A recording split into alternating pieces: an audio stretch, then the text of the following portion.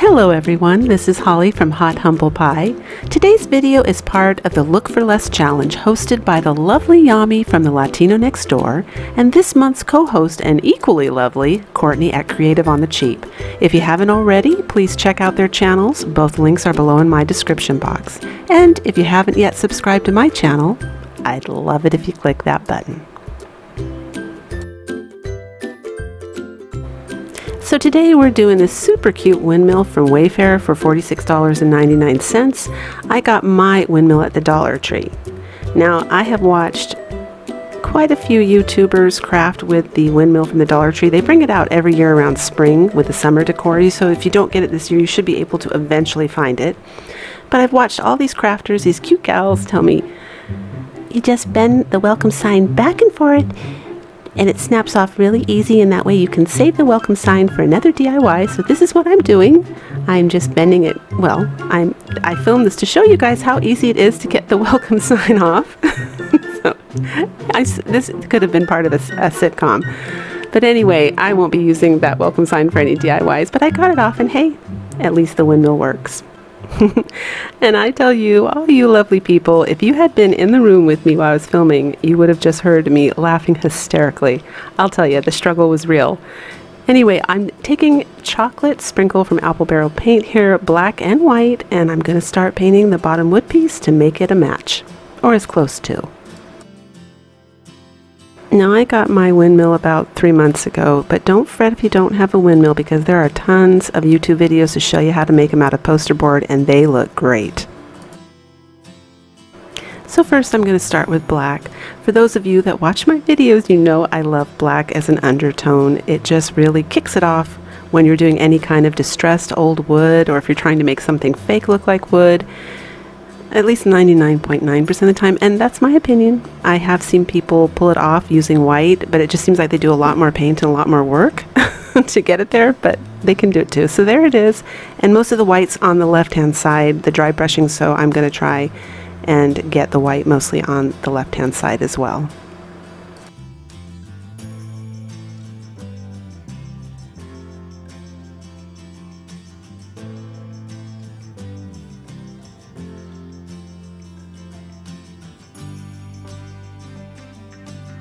Now, although I think the Dollar Tree windmill is actually very lovely as it comes, I was seriously impressed when I saw these. I thought, really? Oh my gosh, they are really upping their game. But the windmill I'm trying to copy is galvanized, and it has, I don't know if you guys noticed, but it has very distinct edges with straight lines. So this is sped up about 8 times, but I am going super slow because I want those lines to be perfectly straight.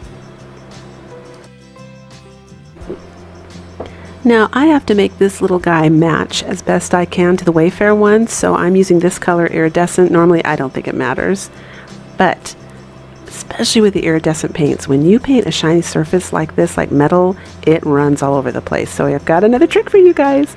You blow dry it. You blow dry it, it takes seconds to do. I know a lot of people will talk about Mod Podge, and that is a good trick. To get stuff to stick, but Mod Podge has its own problems. Sometimes it rivets on shiny surfaces as well and leaves little streaks, so you risk getting a bumpy surface on an otherwise smooth surface. So I still favor the blow dryer, and it's cheaper. And once you get your first coat down, you can put subsequent coats on, no problem.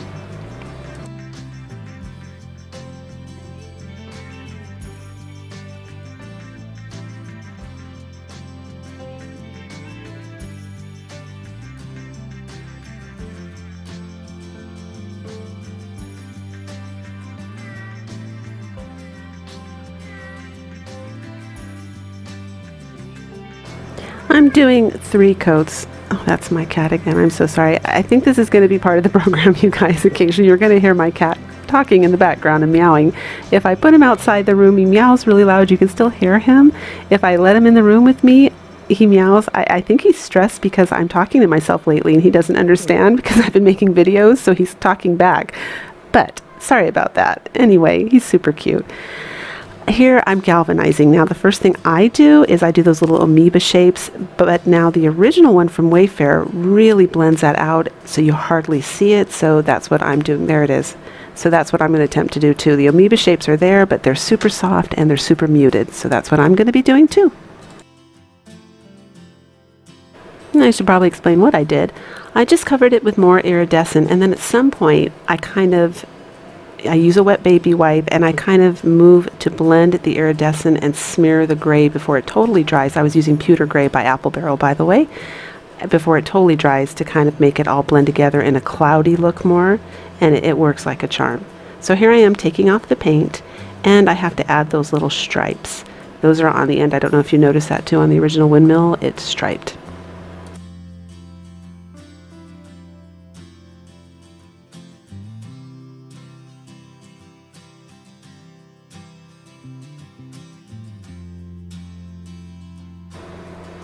The reason I zoom in here is I wanted to show you how simple it is to fix this if you make a mistake. If the line's too thick, you can literally, if you see, I just take my finger and wipe off the edge and it becomes a thin line. So if you guys do get your hands on these Windmills from the Dollar Tree, and like I said, I'm pretty sure you eventually will because they come out every year because they're a really big hit. If you do want to change it up a little bit, it's not hard to do. You can make corrections really, really easy. I also go back in and add some black because in some areas from the previous design they have silver showing and there's not enough contrast. And here I'm using hot glue to put it down on the wood. Now look what I found in my arsenal, you guys. I was cleaning out my craft supplies and I found the super glue gel. I was so happy.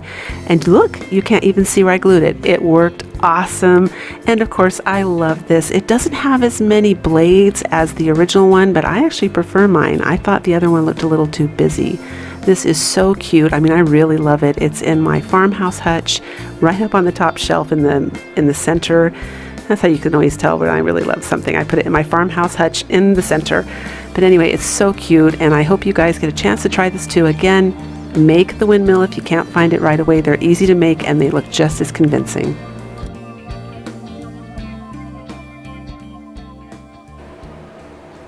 Now my second project is also from Wayfair. I love Wayfair. It's these wooden wall sconces. And the first thing I do is I screenshot it and then go into my printing settings and print them up really big so that they're life size, because I want to make them the same size. I do think that's, you know, whenever you can, with the Look for Less challenge, you should try to make the same size. You know, it's kind of funny because I think now that I've had them on my wall for a while, I'm probably going to shave them down because I think short squatty ones will look cuter. But anyway, this is a Look for Less challenge, so I'm making them the same size. And I'm just cutting everything out.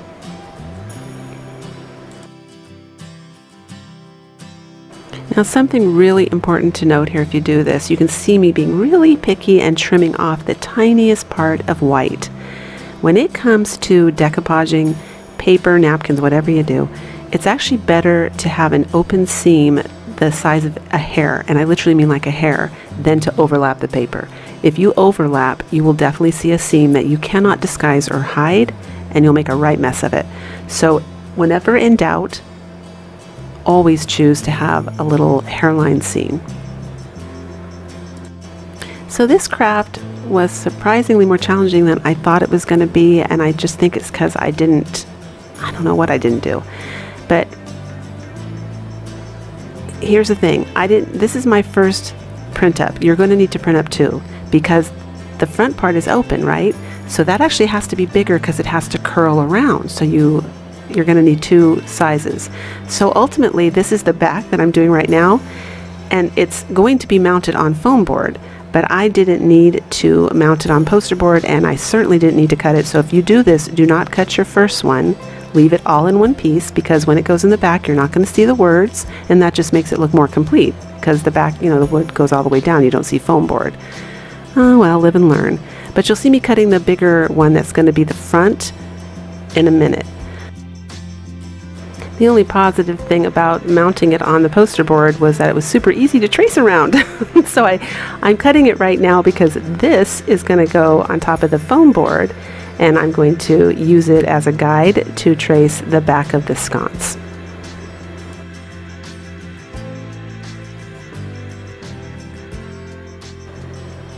And here I go.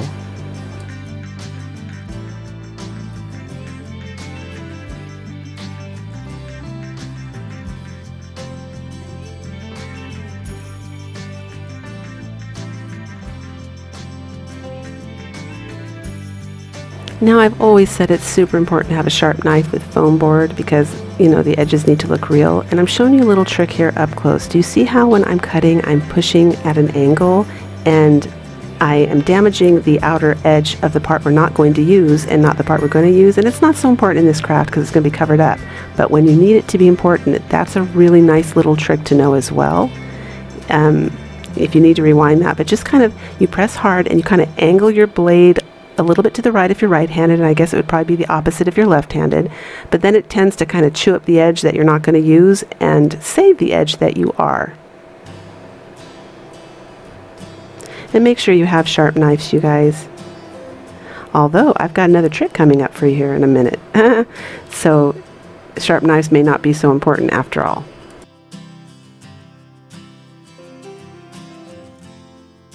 Now I'm just situating it so it's where I want it to be. Now you're going to see me add water into some Mod Podge here, and normally that's to keep wrinkles out of the paper, but here's a little trick. If you add too much water, it will cause wrinkles, and that's exactly what I want, because when you're trying to do faux wood, you need to create as much texture as you can. You just need to do whatever you can to aid in trying to get people, you know, the human eye, to believe it's real wood when they look at it. So you're going to see what happens here in a minute. And there it is. We've got some grains, ladies and gents, if you're out there. But nice little trick. And now you can also see why I didn't need to cut it. I could have just glued the whole thing down, covering that on the poster board, and that would have been nice. And I just did it to the other one as well. We've got some grains. And now I am, you know, gluing it back together, the part that I cut. Oh, Holly. Anyway, so I don't know, oh, I'm using flesh color and territorial beige, and see, this is why I got frustrated with this craft, because after printing it up, I just go and paint all of the paper anyway. So if I had to do it again, honestly, I would have just used poster board for the whole thing, painted the whole thing, and then just put carbon paper underneath and used it for the words only, like I had planned on doing in the beginning. And probably the carbon paper would have been like a perfect print for, you know, it would have been kind of faded and looked, it just would have been better. So this was a craft where I was definitely, and that happens to the best of us when you're crafting. After you do it, you think, you know, shoulda, woulda, coulda. But I'm really happy with the way it came out. You know, I saved the day, but it was way more work than it needed to be. And, you know, if you guys do make it, I'll show you how you curl a foam board later in this video as well. But just use the foam board right off the bat, and you'll see why when you're all done watching this video. You will totally understand why Holly says just use foam board, because all the little tricks I show you, you can just use foam board. So the original piece might be smooth for all I know. I haven't touched it or felt it, but it looks like real wood because it is a real wood. However, when you are making faux wood using paper, foam board, whatever, you need to add characteristics, texture. In other words, you need to do more. You've got to up your game, because if you just leave it flat, it will look like paper that's Mod Podged. You have to have something else so that when a person walks by and sees it on the wall, the brain just registers, oh, that's wood. If you don't do it, they'll say, oh, what is that? Looks fake. That looks like paper hanging on the wall. So really important. And there I am using, I said this was a paper towel roll in my last vid. That's obviously a foil roll. It has foil on it. But any hard, really super thick roll just to kind of curl your front. And I'm starting now to attach it to the poster board and make my sconce. You'll also notice I added some back support at the bottom there. That adds weight and thickness and helps your faux pieces lay flush and flat with the wall, because that's another eye-catching thing that gives away that something is fake, is that it's floating off the wall because it's super lightweight.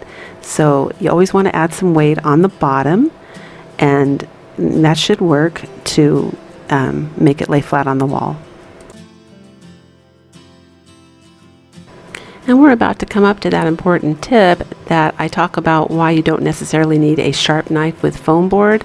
But really, whenever you do cardboard and foam board, at least I'm going to, the next thing I show you, I'm always going to do, because it adds so much realism. It's worth the extra time, and quite frankly, it's very relaxing to do.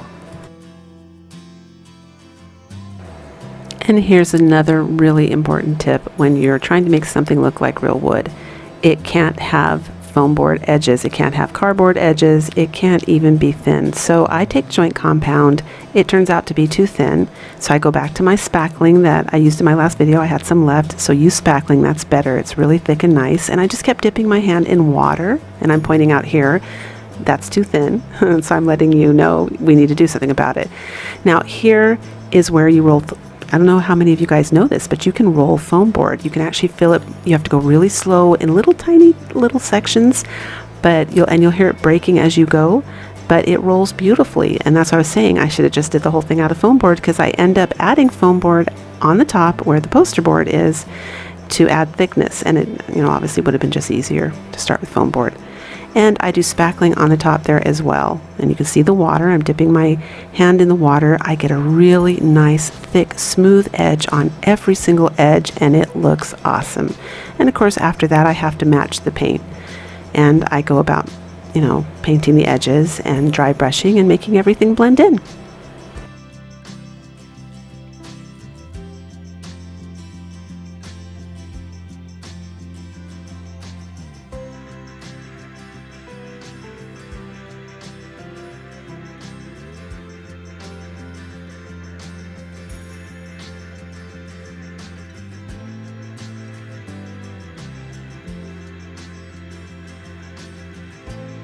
So we're adding more Mod Podge, and here's another little trick. When you add a little water, it helps with the wrinkles. When you add a little bit more, it gives you wrinkles. And when you add even more, well, you're gonna see.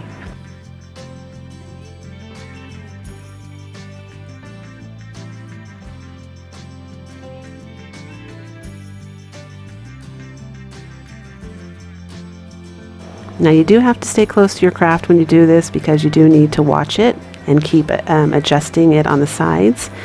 But Mod Podge, when you add too much water, actually balls up and rivets. You see that? And it leaves big, chunky lines.